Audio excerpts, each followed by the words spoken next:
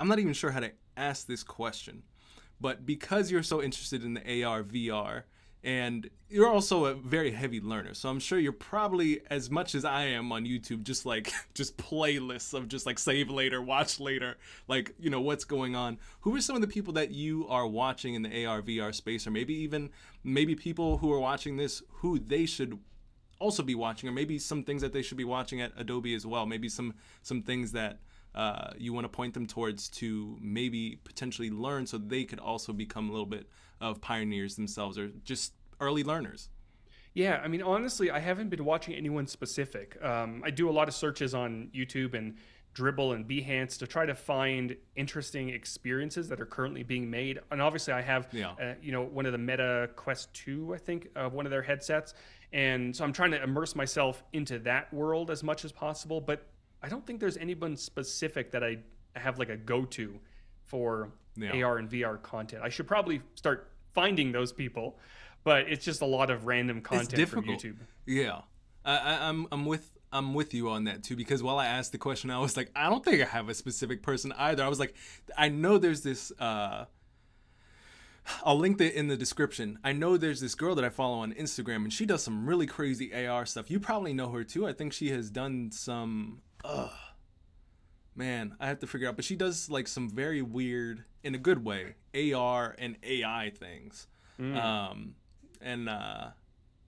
Yeah, like the last thing I saw from her, she did like a I think there's a lot of these on the internet now, but the last thing I remember is she went to a conference and she had like these earrings with like QR codes, and when you scanned that, she had a particular dress on where, like, if you looked at her with your phone after scanning the QR code, her dress basically, and she matched it perfectly. It was actually I think she self-funded the project. It was supposed to be a client project, but they dropped it and it became this thing. So if you looked at her dress would like, basically her chest would mechanically open up and her heart would be like, whatchamacallit?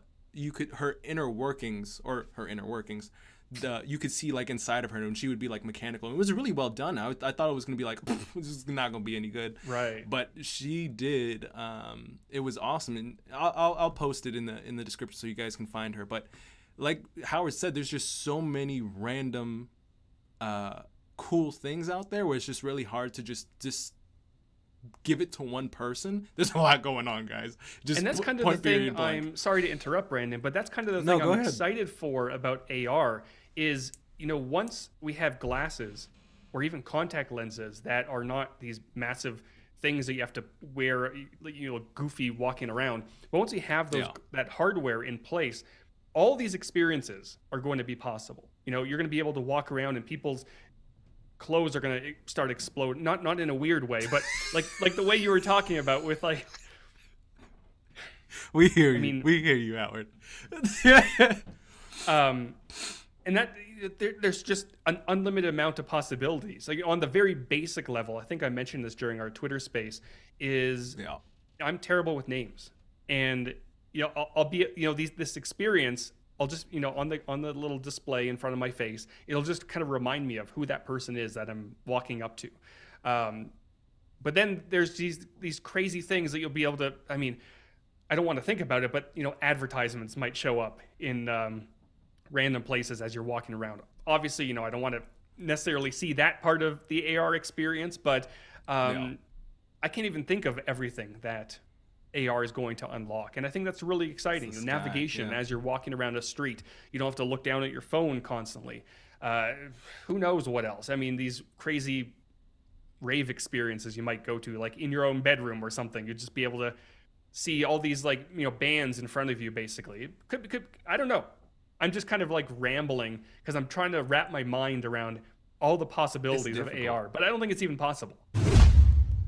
I hope you guys liked this episode. If you did, you can find more build from scratch website tutorials with me right here, or you can find more Editor X tips and tricks in this playlist over here. With that said, I hope to see you guys in another video. And of course, if you liked this episode and what we're doing here on this channel, don't forget to like this video and subscribe to the channel. See you in the next one.